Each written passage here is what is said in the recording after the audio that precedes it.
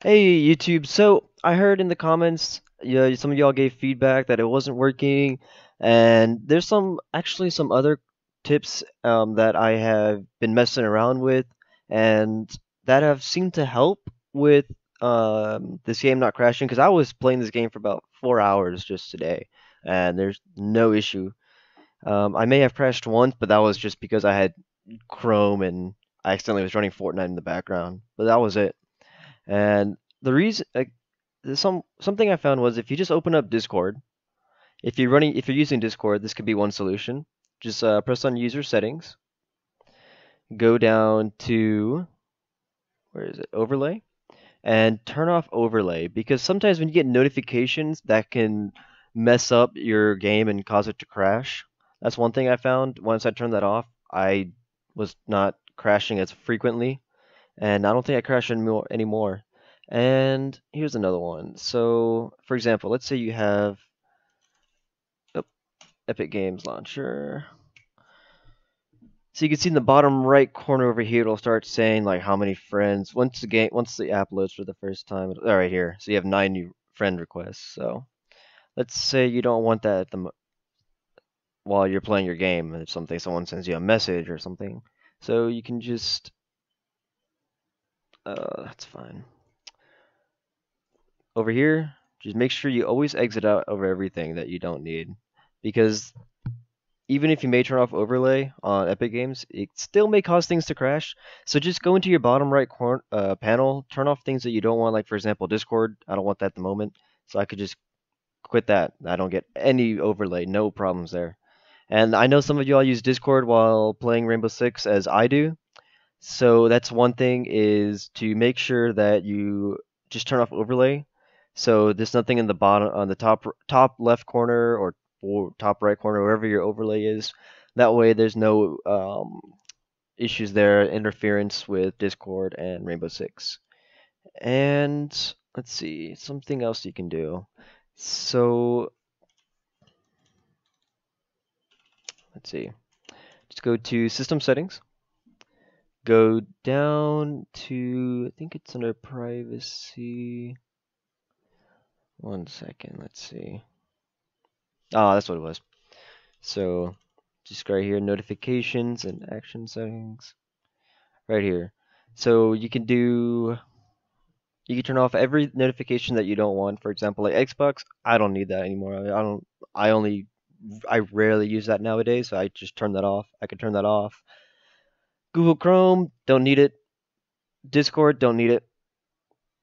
Cortana definitely don't need that. Autoplay, that's fine. If you have like, maybe um, what's it, Groove Music or something, you can keep that. That's not going to be much of a major issue. This one definitely keep on, especially if you're running this on a laptop. Uh, in case you have to adjust your brightness, definitely keep this one on at all times. And Microsoft account, I don't use that. I don't even use Microsoft Edge, Microsoft Store, Outlook. Outlook is fine. Storage settings that keep these two on because this will indicate if you have something wrong with your computer or such or whatnot. And then we can go into focus assist and focus assist, and you can either do priority only, alarms only, and you can customize your priority list. I didn't worry about that. I just turned it all off. Or you could just do alarms only. Just alarms only and off would be your best options. I just turned it to off.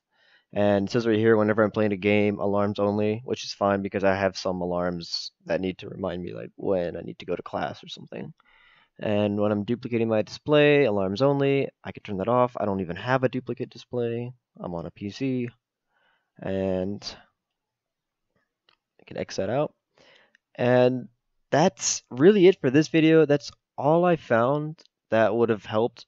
Um, One thing I did see was some of the comments had said that they factory reset their computer or something of that matter. You can try that, but you don't want to erase all your data. So you always, if you are going to try factory resetting, just move everything into like a separate disk in which you can, like, I keep all my games here anyway, but if you need to move anything from here, that's very important. Move it to your other. hard drive. Like maybe if you have like an external hard drive, move it there, but you don't want to lose data, so make sure you always back up your data. Um, yeah, that's really all for this video. Please let me know if it's still crashing. I'm still looking here and there for other options that can probably help sort this out. There's just so many issues wrong with Rainbow Six at the moment that it's hard to find every little thing for everybody, and I'm sorry. I'm doing my very best. This is something that worked for me. I hope it worked for you. Um, yeah, so if you have any questions, comments, or any concerns about what I did, or if you're not seeing something, or if it's still crashing and you still need my help, just let me know. Like I said, I'm still researching, so you'll definitely see another video coming back in about 2-3 weeks. All right, man. If you this worked for you, make sure to like and subscribe. That's all I got today. And if you want to play Rainbow Six with me sometime, let me know. I'm pretty decent, so I'm looking for people to play with anyway. So you have a wonderful day, guys.